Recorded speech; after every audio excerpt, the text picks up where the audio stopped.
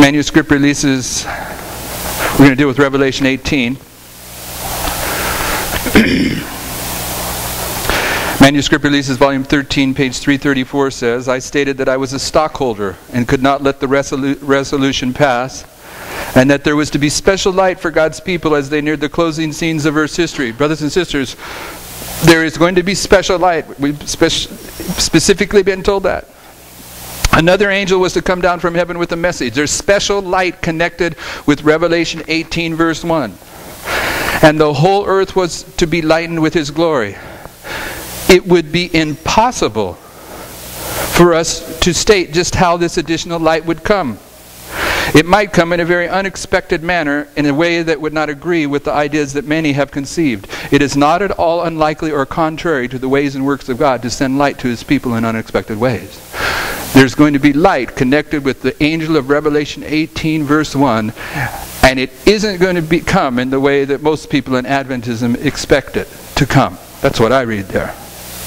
She wouldn't make those inferences if she wasn't trying to say something to us. Because we're going to begin to make some claims about Revelation 18, verse 1, that probably 99% of the people in Adventism think is a bunch of foolishness if they heard it. Most of them haven't heard it, but those many that have do think it's foolishness. Review and Herald, December 15th, 1885.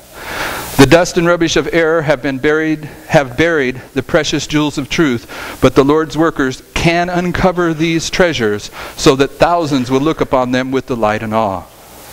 Angels of God will be beside the humble worker, giving grace and divine enlightenment, and thousands will be led to pray with David, open thou mine eyes that I may behold wondrous things out of thy law. Truths that have been for ages unseen and unheeded will blaze forth from the illuminated pages of God's holy word. The churches generally that have heard, refused, and trampled upon the truth will do more wickedly, but the wise, those who are honest in heart, will understand. That's my favorite comment about the foolish virgins in the spirit of prophecy. The wise virgins are the ones that have honest hearts. You know, I've bumped heads with many people in Adventism over these prophetic truths, and many of them, you can't know their motives, you can't judge.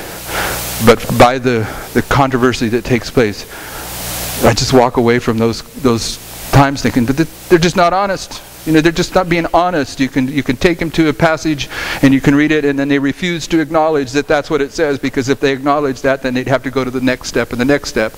And they just don't have an honest heart. And the wise virgins are going to have an honest heart. The book is open, and the words of God reach the hearts of those who desire to know his will. At the loud cry of the angel from heaven who joins the third angel, thousands will awake from the stupor that has held the world for ages, and will see the beauty and value of truth. The loud cry.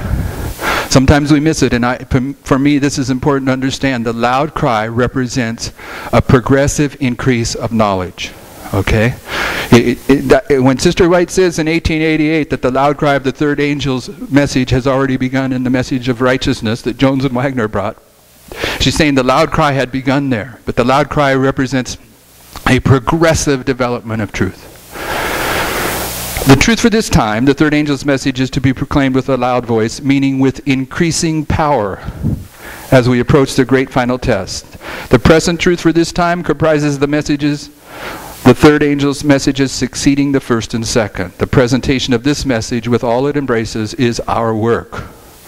We stand as the remnant people in these last days to promulgate the truth and swell the cry of the third angel's wonderful distinct message, giving the trumpet a certain sound.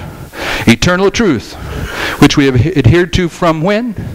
The beginning, is to be maintained with all its increasing importance till the close of probation. That's the beginning truth, and it's to be adhered to, and it's going to increase. Those beginning truths shone as the sun, but at the end they're going to shine 10 times brighter than the sun. It's an increase of knowledge. This message is to come to the churches. We are to consider the best plans for accomplishing this. Faith, eternal faith in the past and present truth is to be talked, is to be prayed, is to be presented with pen and voice. The third angel's message in its clear, definite terms is to be made the prominent warning. All that it comprehends is to be made intelligible to the reasoning minds of today. Truth is progressive. Signs of the Times, May 26, 1881. The Word of God presents special truths for some ages. There's a special truth for this time period. Special truths for every age. The dealings of God with His people in the past should receive our careful attention. We dealt with this a little this week. Every reform movement of the past is prefiguring and illustrating the reform movement of the 144,000. We should learn the lessons which they are designed to teach us, but we are not to rest content with them. God is leading out His people step by step. Truth is progressive. The earnest seeker will be constantly receiving light from heaven. What is truth should be our inquiry. And here we have the Revelation 18, verses 1 through 5. We've looked at this week. The angels in Revelation represent the work that the people of God do. We've had several quotes where Sister White says that. When it comes to the three angels of Revelation 14, it's representing the work that the people of God do when those angels come into history. The angels of Revelation 18, and there are two angels, are representing the work that God's people do. In verse 1 of Revelation 18, a mighty angel comes down out of heaven, and the earth is lightened with his glory. And in verse 2, he cries mightily, Babylon is fallen. But in verse 4 it says, and I heard another voice. There's two angels in Revelation 18. The first is in verses 1 through 3. The second is verse 4. And the voice of the angel in verse 4 says, come out of her, my people. This is the Sunday law in the United States. We're going to try to show that today, if you're not familiar with that. And why that is important is this. If the other voice of Revelation 18 verse 4 is identifying the Sunday law in the United States, then it means the mighty angel of Revelation 18 verse 1 comes down out of heaven before the Sunday law in the United States. Notice the next quote. Review and Herald, July 5th, 1906. Now comes the word. Where's Brother Leo?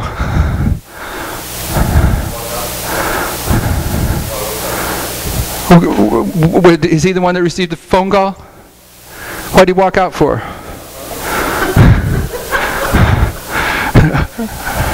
Maybe he walked out because he read the notes. We have something for you on this quote, but we'll pass. We'll have to come back to it. We have a visual aid for this quote, all right? And he wanted to use that visual aid. So we'll get back to it at some other time. This is an important quote. Now comes the word that I have declared that New York is to be swept away by a tidal wave. This I have never said.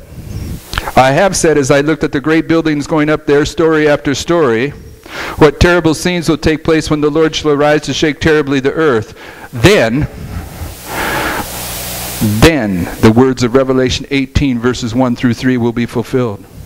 The whole of the 18th chapter of Revelation is a warning of what is coming on the earth, but I have no light in particular in regard to what is coming on New York.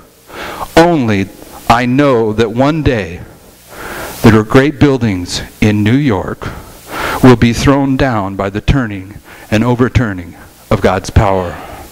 From the light given me, I know that destruction is in the world. One word from the Lord, one touch of His mighty powers, and these massive structures will fall. Scenes will take place, the fearfulness of which we cannot imagine. Read that quote a few times. What that means is when the great buildings of New York City came down, Revelation 18 verses 1 through 3 was fulfilled. When the great buildings of New York City came down, the mighty angel of Revelation 18 descended. We're going to deal with that for the rest of the day. Notice the next page, page 13. The latter rain is to fall upon the people of God. A mighty angel is to come down from heaven, and the whole earth is to be lightened with His glory. The reason I have this quote, so you can understand the logic, is when the mighty angel of Revelation 18 comes down, according to inspiration, that's when the latter rain begins to fall. Where's our chart of that we want to illustrate for this quote, my brother?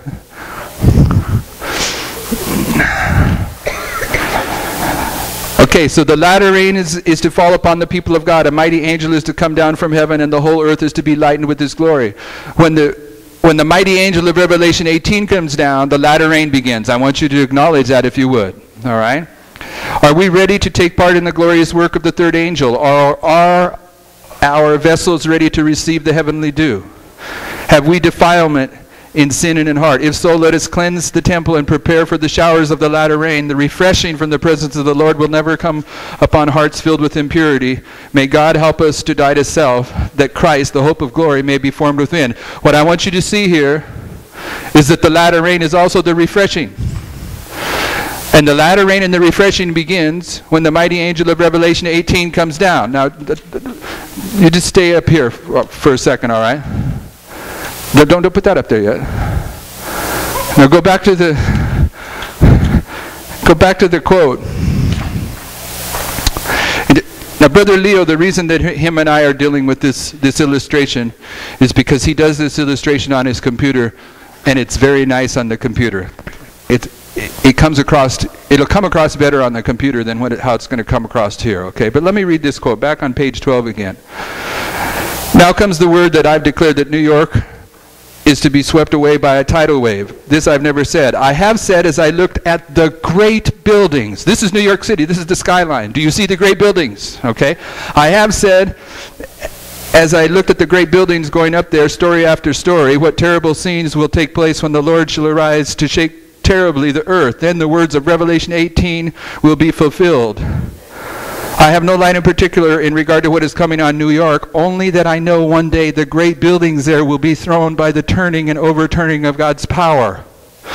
So this is the great buildings, and that she says will come down when the mighty angel of Revelation 18 comes down. Do you see the great buildings here? Do you? Do you? Okay, Brother Leo.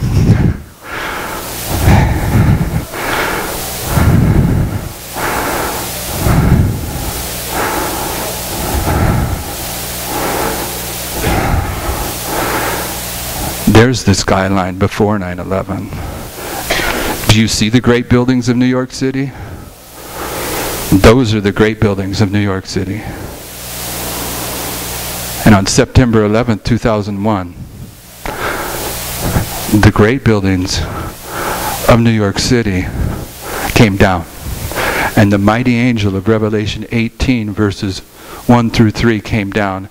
And those verses began to be fulfilled. The light of Revelation 18 may come in a way that is unexpected. All right, that's where we started this presentation with. First quote in the notes. It would be impossible for us to state just how this additional light would come. It might come in a very unexpected manner, in a way that would not agree with the ideas that many have conceived. Okay, now brothers and sisters, we were teaching, what we're going to teach you about Islam here today. Our teachings on this is a matter of public record. There's a brother in the United States today that is on a warpath trying to demonstrate why what I teach is a bunch of delusion and heresy, all right? And he takes the fact that I deal with this statement, and he conveys the idea that I build everything I say about Islam off of this statement. But the teachings that we do on Islam are a matter of public record. And everything that we're going to teach you about Islam that we understand today, we were teaching before we knew of this quote. Okay? It's public record. This came after the fact. This quote works very nicely. We do use it now. But you can demonstrate everything without this quote. All right? So back to page 13. Let me give you a preview of where we're going. August 11th, 1840. The 391-year, 15-day time prophecy of Revelation 9:15 was fulfilled when there was a restraint put upon Islam. Okay? What we're saying is is that the Millerite history is repeated to the very letter. Therefore, on 9/11/2001, there was a restraint put upon Islam. When Sister White comments upon August 11th, 1840, in the Great Controversy, and we're going to look at that quote, what she says happened is that the rules of interpretation adopted by Miller and his associates was seen to be correct, and a wonderful impetus was given to the Advent movement. The rules of interpretation that were important, that were the foundation to the Millerite movement, was the year-day principle. And on August 11th, 1840, by applying the year-day principle to the 391-year 15-day time prophecy, the world recognized that the principle that the Millerites was using was absolutely accurate.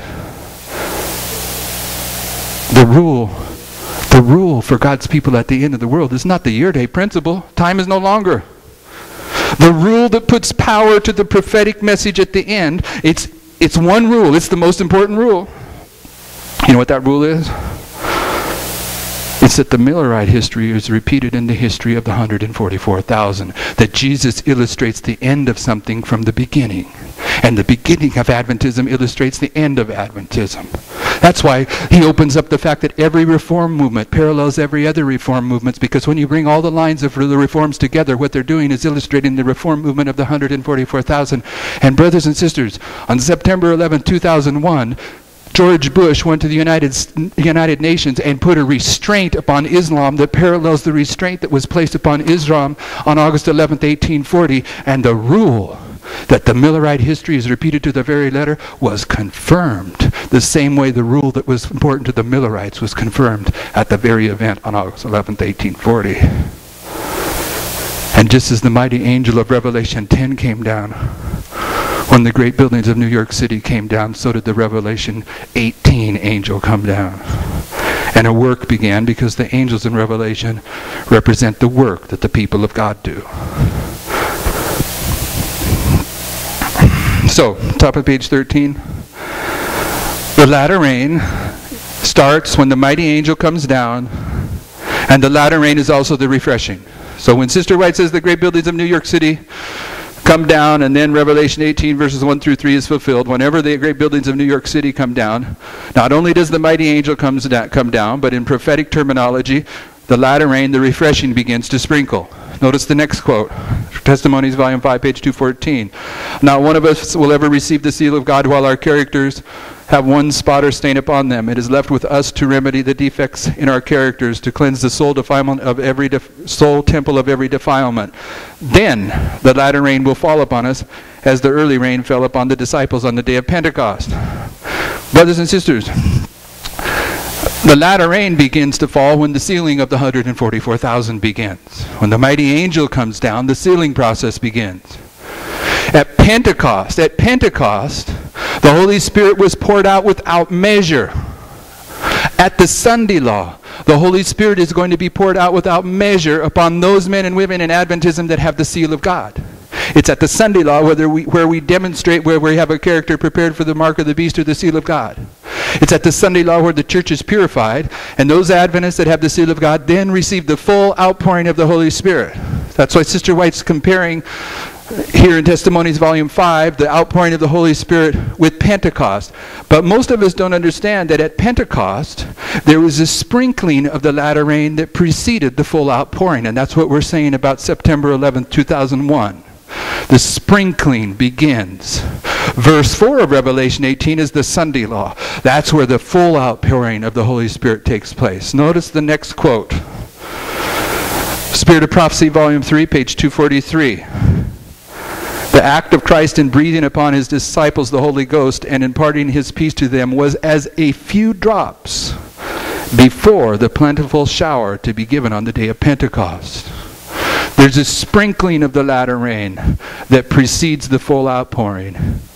And on September 11th, 2001, the mighty angel came down out of heaven, and the sprinkling of the latter rain, the sealing of the 144,000, the refreshing from the presence of the Lord, the testing process of Adventism began. Brothers and sisters, every reform movement is the same. They're all the same. Sister White says that. Okay? Moses parallels John the Baptist. He parallels William Miller. There was a point when Moses' message was empowered. Exodus 4, verse 24, says that when Moses was coming back to Egypt, the Lord met him. Okay, the Lord came down to Moses. And why did the Lord meet Moses on his way back to Egypt in Exodus 4:24? Because Moses hadn't circumcised his son. So, in the Bible, is circumcision a test? Yeah, see, when the Lord came down to Moses, there was a test that was noted. The test begins there. When the divine symbol comes down, the testing process begins. How about in the reform movement of Christ? John the Baptist's message was empowered when the dove came down on Christ. Is that a divine symbol coming down out of heaven? At the baptism, the message is empowered. What does Jesus immediately do? He goes in the wilderness to be tested. In 1840, John goes and takes the little book and eats it. You read Ezekiel 2, verse 10 on through chapter 3, and you'll find that when a prophet eats a little book, it's identifying a testing message that is to be carried to God's people. And then read Jeremiah 15, and you will find that when a prophet eats the word of God, it's identifying a testing message given to God's people. And when the mighty angel of Revelation 10 came down and the Millerites went and took the book, it's marking that the testing of the Millerites began. When the divine symbol comes down, the testing process begins. And on September 11, 2001, the mighty angel of Revelation 18 descended, and the testing of Adventism began in agreement with all the reform lines. And the testing of Adventism is the sealing of the 144,000.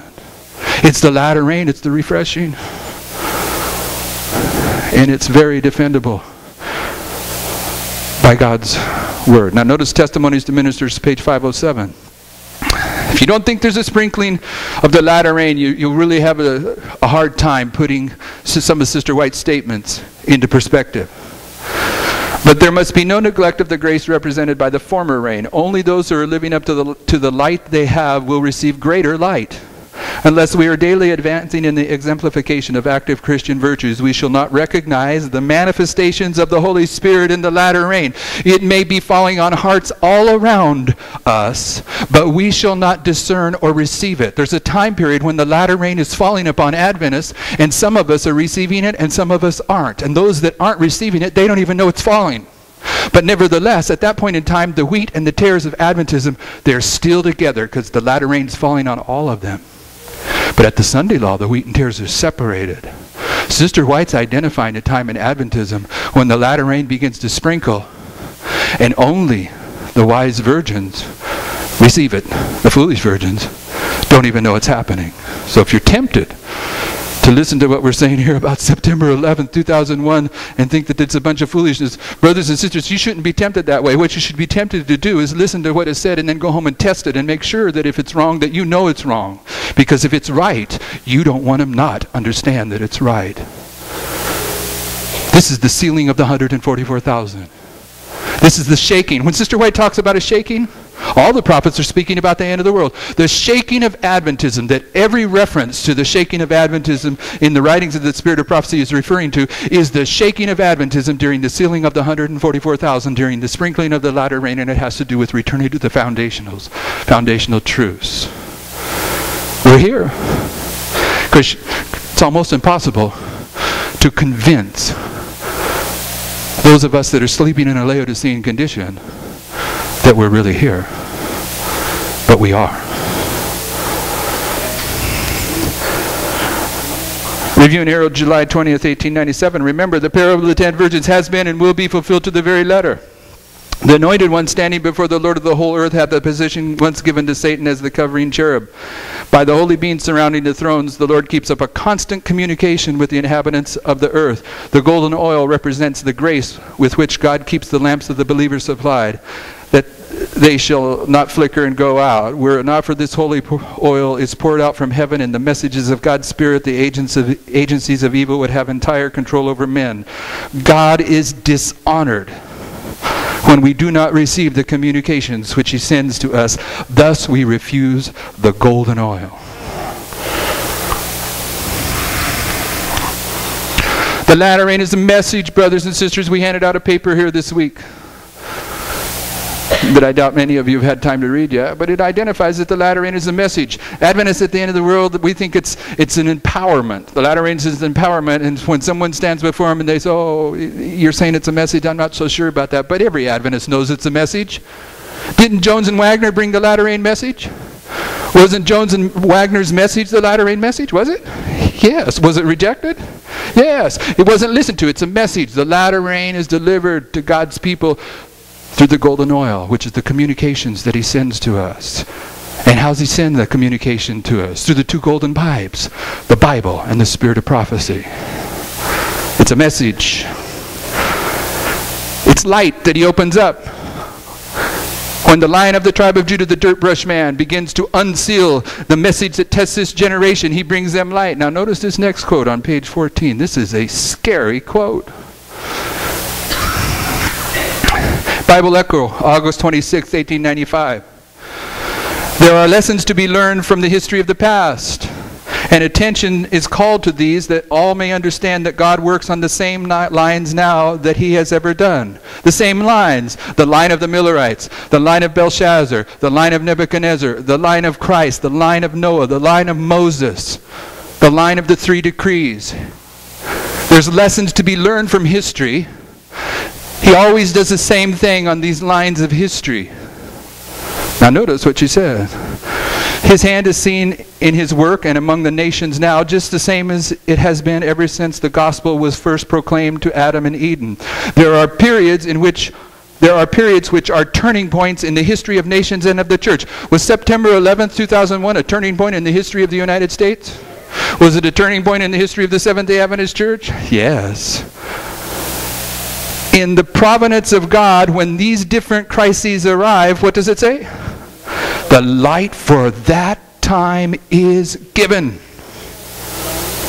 September 11, 2001 was the crisis where the light was given, because that's when the great buildings of New York City were thrown down and the mighty angel comes down out of heaven. And the earth is lightened with its glory. In the providence of God, when these different crises arrive, the light for that time is given. If it is received, and here's the scary part, there is spiritual progress. If it is rejected, spiritual declension and shipwreck follow. The testing of Adventism is underway. And there's going to be two classes demonstrated in the very near future. The wise and foolish virgin. The terminology of Daniel 12, the wise and the wicked. The Lord in his word has opened up the aggressive work of the gospel as it has been carried out in the past and will be in the future, even to the closing conflict when satanic agencies will make their last wonderful movement. From that word we understand that the forces are now at work that will usher in the last great conflict between good and evil, between Satan, the prince of darkness, and Christ, the prince of life. The seed of Satan, the seed of the serpent. This is the everlasting gospel. But the coming triumph for men who love and fear God is as sure as that his throne is established in the heavens. Revelation 18 verse 4 is the Sunday law in the United States. Notice two distinct calls. So in the last work for the warning of the world, two distinct calls are made to the churches. The second angel's message is Babylon has fallen. Dropping beyond that, it says, and in the loud cry of the third angel's message, a voice is heard from heaven saying, come out of her, my people. Two distinct calls are given to the churches. There's two temple cleansings. The temple is cleansed by the manifestation of the power of God. There was a manifestation of the power of God on September 11th, 2001. It begins a cleansing process where right here, the Sunday law in the United States. And the Sunday law is where the door closes on Adventism, brothers and sisters. Jesus cleansed the temple by divinity flashing through humanity on September 11, 2001. Even if people aren't willing to see it, on September 11, 2001, divinity flashed through humanity and people began to flee out of the temple. And that period of cleaning and cleansing the temple comes to a conclusion when the door closes at the Sunday law. There's 2 temple cleansings. When the Sunday law cleanses the Seventh-day Adventist church, then the Holy Spirit is poured out without measure in the loud cry. The true loud cry, the perfect loud cry. And that manifestation of the power of God cleanses the temple outside of Adventism. And that cleansing is complete when this door closes, when judgment concludes and Michael stands up. Now, brothers and sisters, there was 2 temple cleansings in the history of the Millerites. There was a manifestation of the power of God on August 11th, 1840. Divinity flashed through humanity, and the temple began to be cleansed. And in June of 1842, the door closed on the Protestants. Now, brothers and sisters, take note. Take note, please. On August 11th, 1840, the principle the Millerites were using was confirmed, the year-day principle. On September 11th, 2001, the fact that the Millerite history is being repeated was confirmed because on August 11th, 1840, there was a restraint put upon Islam, and on September 11th, 2001, there was a restraint placed upon Islam. Parallel histories. The testing process began. Divinity flashes through humanity, and the temple cleansing, the first, is underway. And by June of 1842, a door closes. Who's the door closed on? Where's the door closed? Who's associated with the closing door? The Protestants of the USA. Right? Say amen if that's what you understand. Here, the mighty angel comes down, divinity flashes through humanity, the temple's being cleansed, and the door closes when? When the Protestants in the USA pass the Sunday law. Do you see it? This is the arrival of the second angel's message in this history. In this history here, there's another time when divinity flashes through humanity. It's called the midnight cry. And the midnight cry, it reaches its conclusion on October 22nd, 1844, when the door is closed into the holy place and judgment begins. And in this history, the midnight cry here is paralleling the loud cry here. And the second temple cleansing. And this temple cleansing ends when the door closes and judgment ends. This door closes when judgment begins. This door closes when judgment ends. Brothers and sisters, this is an absolute repeat of the Millerite history and a fulfillment of the parable of the 10 virgins. And in this history, when the mighty angel comes down, the testing of Adventism is underway.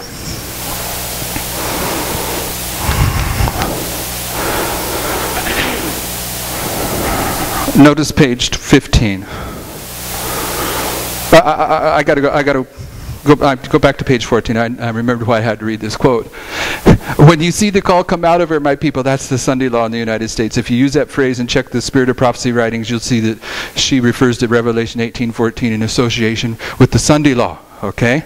So verse 4 in Revelation 18 is the Sunday law. Therefore, verses 1 through 3 is a history that takes place before the Sunday law. Pardon me, 18:4. The sins of the world have reached unto heaven when the law of God is made void. And you'll notice that in Revelation 18 verses 4 and 5 it says her sins have reached unto heaven. It's at the Sunday law that her sins reach unto heaven. That's when the call, come out of her, my people, arrives. So Revelation 18 verses 1 through 3 is a history that comes and leads up to the Sunday law. Okay, now on the next page. First and second angel's message repeated. The whole earth is to be lightened with the glory of the Lord. The pure in heart shall see God. It is those who are following the Lamb whithersoever he goeth that will receive power from that angel that came down from heaven having great power. The first message is to be repeated, proclaiming the second advent of Christ to our world. The second angel's message is to be repeated. We've showed you how it was repeated. The first angel's message arrived in 1798 at the time of the end. The second angel's message arrived in 1842 when the Protestants closed their door against that message. The first message for us here at the end of the world began when the dirt brush man opened the windows and began to sweep out the rubbish, unsealing the seven thunders, the prophetic truth for this generation. And this message began to test Adventism. It was empowered on September 11, 2001. And the next thing to happen is the arrival of the perfect fulfillment of the second angel's message at the Sunday law. Okay, that's the repetition. You'll see a very good quote underneath that. On 1888 materials, the first and second angel's message are still truth for this time. This history and this history are truth for this time, and they are to run parallel with that which follows. What follows the second angel's message is the third angel's message. And the third angel's message is to run parallel with this history. So if you take the arrival of the third angel's message in 1844 and you bring it down here, you can show a parallel history for the third angel's message, airtight parallel history. Time of the end, book of Daniel unsealed. Time of the end, the dirt brush man appears. Increase of knowledge, increase of knowledge. Message empowered when an angel comes down. Message empowered when an angel comes down. First temple cleansing begins. Door closes on Protestants. Door closes on Protestants. Another manifestation of the power of God. Another manifestation of the power of God. Second door closes. Second temple cleansing. Second door closes. That's what Sister White's speaking about in these passages. Revelation 14 is repeated. Matthew 25 is repeated. Daniel 12 is repeated. It's repeated in Revelation 18.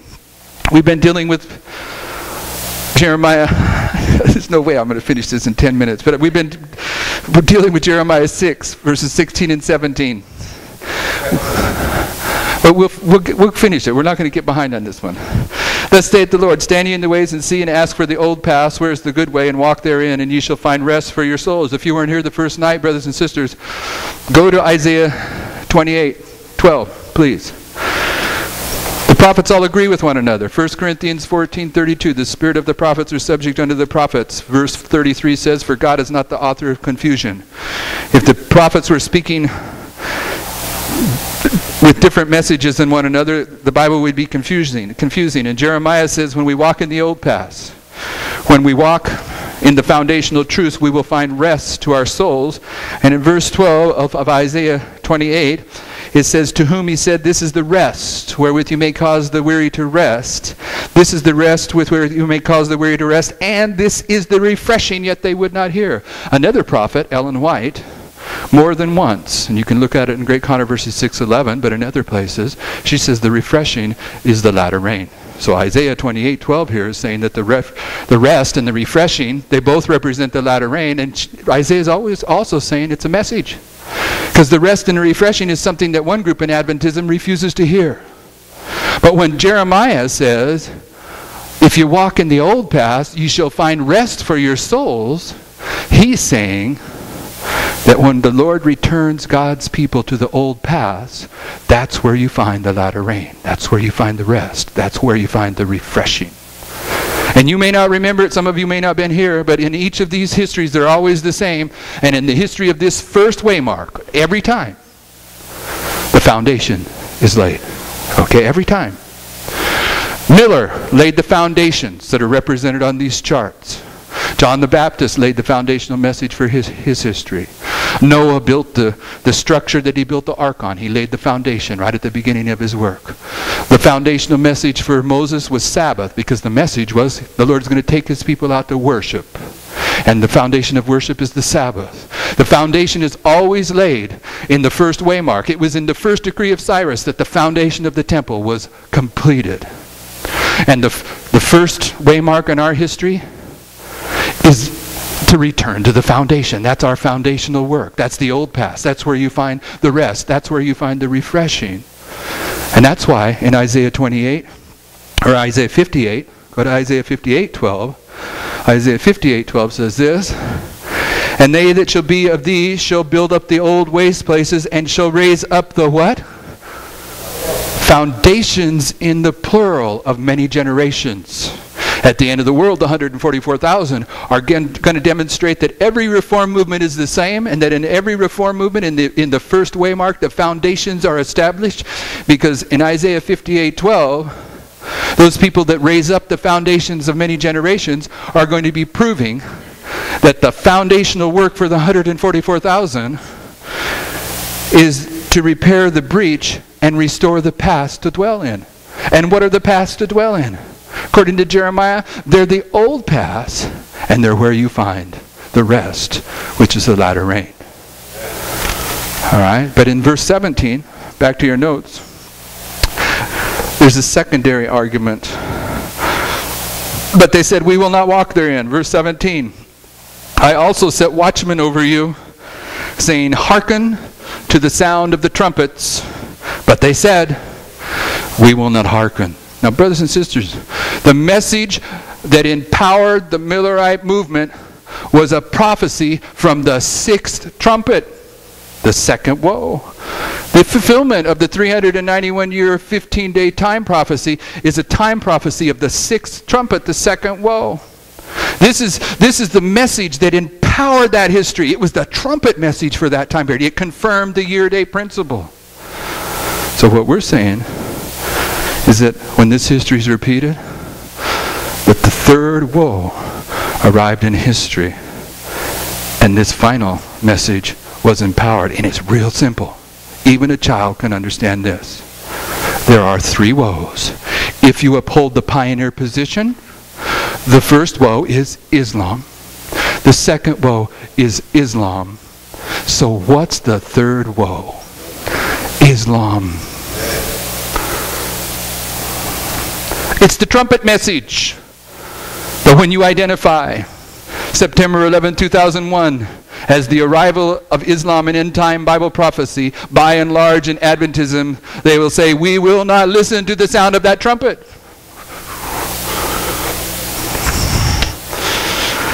So the pioneer position of the trumpets, you have the trumpets there. They identify, and you have Bible references, that a trumpet in the Bible is used to announce an assembly, alarm, a holy convocation, deliverance, and a day of wrath and distress. You will see a quote from William Miller that identifies that the trumpets mark the downfall of an empire. Okay? You have that quote there. All you have to do is break open Uriah Smith's book, Daniel and Revelation, and I'm on page 16. He'll explain to us that the first trumpet was Alaric, 395. The second trumpet, Genseric. Third, Attila the Hun. Fourth, Odoacer. By the fourth trumpet, Western Rome was disintegrated into the 10 kingdoms that Daniel 7 predicted. In 476, this was accomplished by these first four trumpets. They brought down the empire of Western Rome in agreement with the pioneer understanding. That's the first four trumpets. Next page. The fifth trumpet is Islam. You can see Uriah Smith's comments on it there under the first woe, which is also the fifth trumpet. The sixth trumpet is the Islam of Turkey, of the Ottoman Empire. And you can see Uriah Smith's comments on it there. But one caveat to the sixth trumpet, the second woe. The first one, the second woe, are primarily Islam. But it isn't until Revelation 11, verse 14. Turn there if you would. It says, "The second woe is past, and behold, the third woe cometh quickly." Revelation 11, verse 14. So although the second woe, the sixth trumpet, is primarily dealing with the role of Islam, the second woe includes the history of the French Revolution. Verse 14 says, "The second woe is past, and behold, the third woe cometh quickly." And the point is this, that in the history of the second woe, you also have the history of the French Revolution. In the history of the second woe, the sixth trumpet, Eastern Rome and Constantinople is destroyed. An empire is brought down, 1453. First time in history.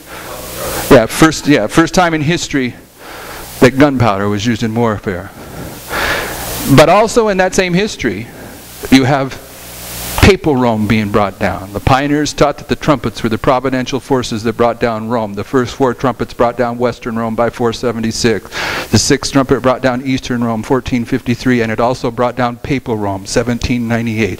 The trumpets represent the historical forces that bring down Rome, and the fifth and sixth trumpet are the first and second woe. The pioneers, in the first and second woe, there is a sealing time illustrated.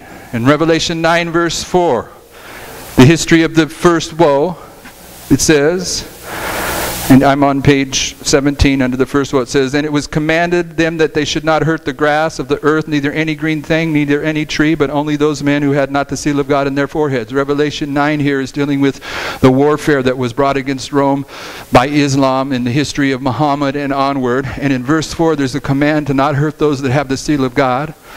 And the first general after Muhammad was a man named Abu Bakr, and Abu Bakr's command is still a historical document. He said to his Islamic warriors, when you go out and attack Rome, you're going to find two kinds of Christians. Basically, to keep it simple, you're going to find Catholic Christians. You make them submit to Muhammad or you kill them. But you're going to find another kind of Christian living out in the country. You leave them alone. And the distinction between those two Christians is that the Sunday-keeping Christians were the Catholics, and the Christians that they were to leave alone were the Sabbath-keeping Christians. Verse 4 is identifying a sealing process in the first woe. There's also a sealing process identified in the second woe. Why is that important? You'll see why that's important as we move just a little bit further. The first woe and the second woe have a specific sealing process that's identified. The pioneers were wrong about the second woe. This really causes people to stumble. The pioneers believed that the second woe, the sixth trumpet, ended on August 11th, 1840. But it didn't.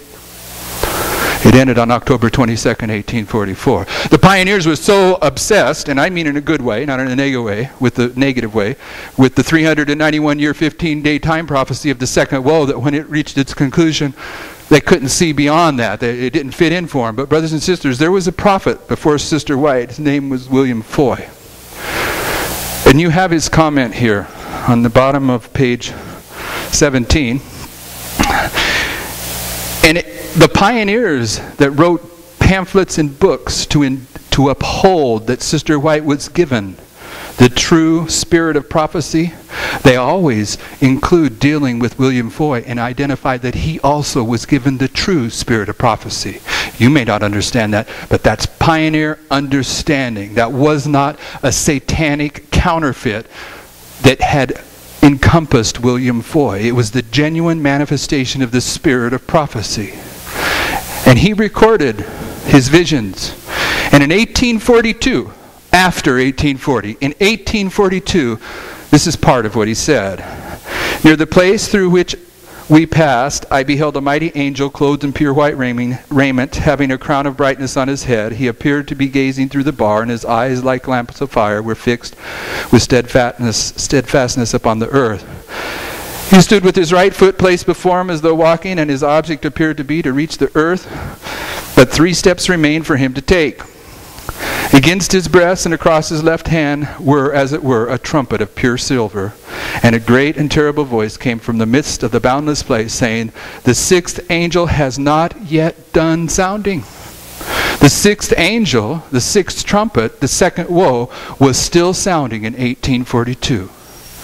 And it ended in 1844 when the seventh trumpet began to sound. Now, that doesn't seem important until you understand that 1840 to 1844 is a history that's part of the second woe. And 1840 to 1844 is an illustration of the sealing of the 144,000. So in the first woe, in Revelation 9:4, and in the history of the second woe, you have an illustration of the sealing of the 144,000. And when you bring those two lines of prophecy together, it's saying that when the third woe arrives in history on September 11, 2001, in the crisis that's brought upon the world by Islam, that's when the sealing of the 144,000 begins. So, we're almost through. On page 18,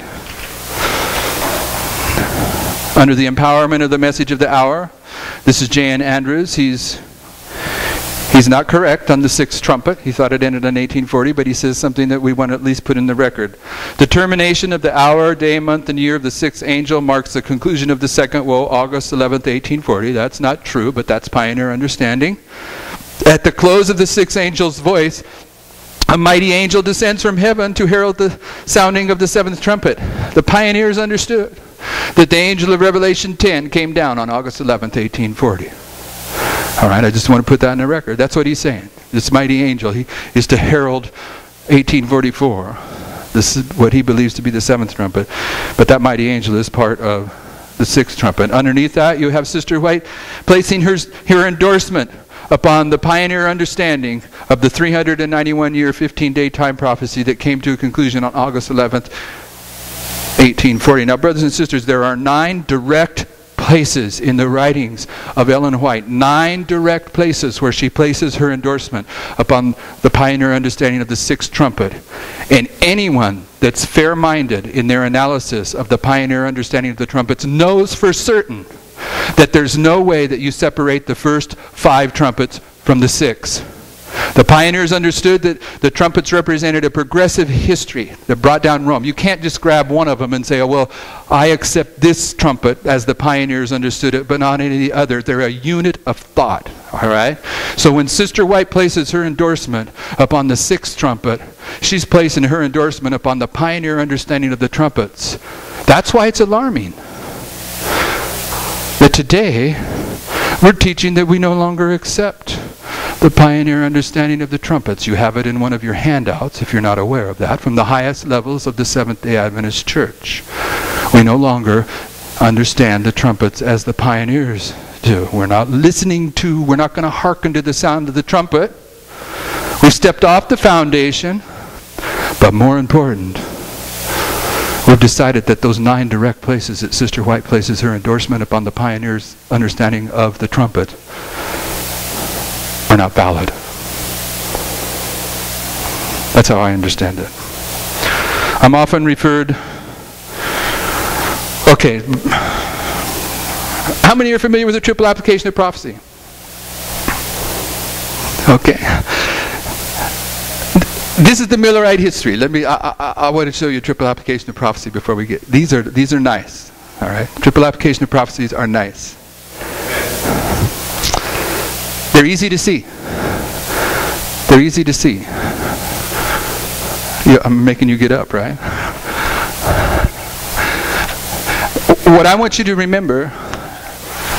Yeah, that's fine. How many have seen from the references this week that the Millerite history is repeated in the history of the 144,000? If you understand that, say amen. Amen. Good, all right. So one of the things that happened in this history is that the Lord used William Miller to assemble the foundational truths that are on this chart, right? And the Lord gave William Miller a key. What's the key? No, it wasn't just the year-day principle, but that's a good answer. It was the entire package, all the rules of prophetic interpretation adopted by William Miller. How many rules were there? 14 rules, okay? That was the key that unlocked these things. Sister White says those that are proclaiming the third angel's message are studying up on the same plan adopted by Father Miller. That's almost word for word. So we should understand there was 14 rules and we should understand what they were. But the point that I want you to see is that in order to identify and establish the message for this generation, the Millerites were given certain rules of Bible prophecy. The primary one is the year-day principle. Where do we first find the year-day principle in the Bible? Numbers. Moses, right? So the year-day principle has been in the Bible for hundreds and hundreds of years before William Miller arrives on the scene. And when William Miller arrives on the scene, the year-day principle changes from truth to present truth. Now here's a rule that changes from truth to present truth. It's a rule that has to be applied for this generation to open up the word and the message that's going to test them. Therefore, if the Millerite history is going to be repeated to the very letter, it would be a valid consideration to believe that there will be certain rules of Bible prophecy that will be recognized at the end of the world that allow the 144,000 to identify and establish the special message for their generation. One of those rules is called a triple application of prophecy. It's easy to see. It's simple. If you take the characteristics of pagan Rome and combine them with the characteristics of papal Rome, you will be establishing the characteristics of modern Rome. That's easy to see, but I'll give you one that's a little bit easier. Elijah. There are 3 Elijahs. The first Elijah is Elijah. The second Elijah, according to Christ, is John the Baptist, right? And the last promise of the Old Testament in Malachi is that the Lord would send Elijah before the great and dreadful day of the Lord. And John the Baptist came before the day of the Lord. But the great and dreadful day of the Lord is at the end of the world. There's a promise that Elijah, the third, comes before the end of the world, because the end of the world is the great and dreadful day of the Lord. Elijah had to deal with a threefold enemy. An impure woman, Jezebel, that wasn't supposed to be married to a civil power, Ahab. Ahab happened to be the king of Israel, which was divided into 10 nations. And the prophets of Baal, the third power, did the dance of deception. John the Baptist, the second Elijah, this is the triple application of prophecy, he had to deal with an impure woman, Herodias, that was not supposed to be married to the civil power, Herod. And Herodias' daughter, Salome, did the dance of deception. A triple application of prophecy, if you take the characteristics of the first prophecy, first fulfillment, the first line, you combine it with the characteristics of the second line, you will establish the characteristics of the third line. Therefore, Elijah and Elijah the second are identifying God's people at the end of the world. Right? Only God's people at the end of the world? Some of them don't die. That's 144,000. And some of them are going to be martyrs. John the Baptist lost his head. So you bring these two together, and it's saying that God's people at the end of the world are going to consist of two classes, some that are laid to rest or martyrs, and some that live to the end. But it's saying that we're going to deal with the beast, which is the papacy, which is Jezebel, the church of Thyatira, which is the church of the 1260 years, from 538 to 1798. The symbol of the papal church in the church of Thyatira is none other than Jezebel. All right? The beast is going to marry the dragon. The dragon is the 10 kings of Revelation 17. 10 kings. 10 kings. And in Revelation 17 it says these 10 kings have received no kingdom. Doesn't say kingdoms, it says no kingdom. These 10 kings possess one kingdom. That's the United Nations. That's why in Testimonies to Ministers, page 38, Sister White says, kings, governors, and rulers have taken upon themselves the brand of Antichrist and are represented as the dragon that goes to make war with the saints. The dragon at the end of the world is a group of politicians. It's the United Nations. It's the civil power that comes into an unlawful relationship with the papacy. But there's another power that's going to deceive the whole world. Revelation 13:12 through 15 identifies the false prophet, the one that does the dance of deception, as the United States. The triple application prophecy works like this, and there's much to glean from this. I'm just simply trying to show you a triple application of prophecy, how it works. The characteristics of the first fulfillment combined with the characteristics of the second fulfillment establish the characteristics of the third and final fulfillment. Elijah and John the Baptist represents God's people at the end of the world, those that are going to die and those that aren't going to die. We're going to have to deal with the threefold union of modern Babylon, the papacy, Jezebel, the United Nations, Ahab, the United States, the false prophet. That's how it works. Okay, and there are several important truths that can be recognized when you use and employ a triple application of prophecy.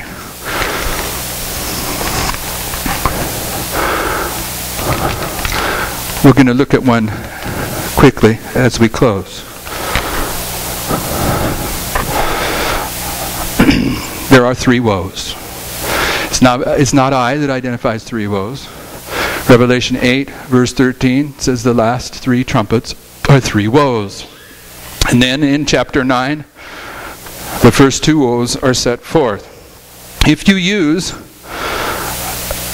Thoughts on Daniel and Revelation by Uriah Smith as your point of reference to establish the characteristics of the first woe, and I'm not going to draw this all out here because it's in your notes, but the first woe, according to the pioneers, was Islam that began in the time of Muhammad. It's pioneer understanding. Their warfare, the way they fought, was that they struck suddenly and unexpectedly. In fact, their warfare, the way that they fought is a part of our history. There is a word that we all know that is directly derived from Islam's warfare. You know what that word is? Assassin. That's where the word assassin comes from. It's identifying the mode of warfare that the Islamic warriors used. They strike suddenly and unexpectedly. Okay? They don't line up in red coats like the British and French used to do. They strike suddenly and unexpectedly. And their warfare, they were carrying out their warfare in the first war against the armies of Rome. Okay, they were engaged with Rome of Eastern and Western Rome. That's what Islam was attacking in the history that's covered by the first woe. And in Revelation 9:15 it says they're directed by their head, and Isaiah 9:15 says, the ancient and honorable, he is the head and the prophet that teaches lies. He is the tail. Islam was guided by religious leaders that would sit back behind the scenes and direct the warfares. That's one of the characteristics of Islam in the first war. In the first war, they would hurt the armies of Rome. In the second war, they're going to kill them. There's a period in there where the sealing is represented in Revelation 9, verse 4. And you can see the history there. The second war, it's Islam of Turkey. It moves to Turkey, the Ottoman Empire. Their mode of warfare is to strike suddenly and unexpectedly. Only in the history of the second war in 1453, when Islam blew down the walls of Constantinople and brought to an end eastern Rome, at that battle was the first time in history that gunpowder was ever used. So the characteristics of Islam in the second war is that they strike suddenly and unexpectedly with explosives.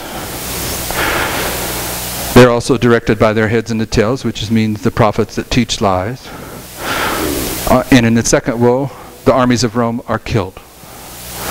Okay, with those basics of the characteristics of the first woe and the second woe, when the third woe arrives, first off, who's it going to be? But in the first woe, it was Islam of Arabia. In the second woe, it was Islam of Turkey, or the Ottoman Empire. This Islam is going to be worldwide Islam when you combine them, okay? Their mode of warfare is that they're going to strike suddenly and unexpectedly with explosives. The point of their attack is going to be the armies of Rome. Who's the armies of Rome at the end of the world? The United States. It's the armies of Rome. 9/11. The United States in Revelation 13, that's where the United States is identified, right? It comes up out of the earth. It's the earth beast. It has two horns. Republican and Protestantism, that's its strength. But at the end of the world, its strength isn't Republican and Protestantism. It still professes to have those horns. But what's the strength of the United States at the end of the world? Military and economic. You can't buy or sell if you don't have the mark of the beast. That's enforced by the United States. Buy or sell, that's economics. You're put to death if you don't have the mark of the beast. That's military. The two strengths of the United States at the end of the world is military and economic strength. So on September 11th, do you think it's an accident that the symbol of economic strength in the United States was struck, the Twin Towers, and the symbol of military strength was struck in the Pentagon? And where'd the third plane go? Into the earth, because it's dealing with the earth beast. Brothers and sisters, that's a fulfillment of prophecy. And immediately thereafter, George Bush went to the United Nations and put a restraint upon Islam, paralleling the restraint that was placed upon Islam on August 11th, 1840, when the mighty angel of Revelation 10 came down.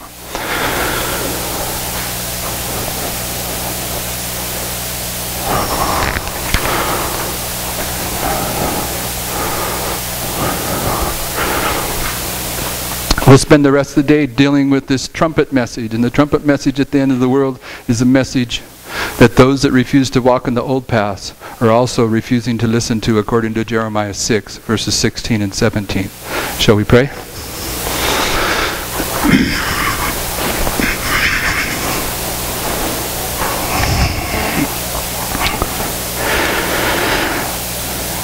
Heavenly Father, we ask that you would come down into our hearts, into our minds, and allow us to be part of the glory that fills the earth as we represent your character to those around us.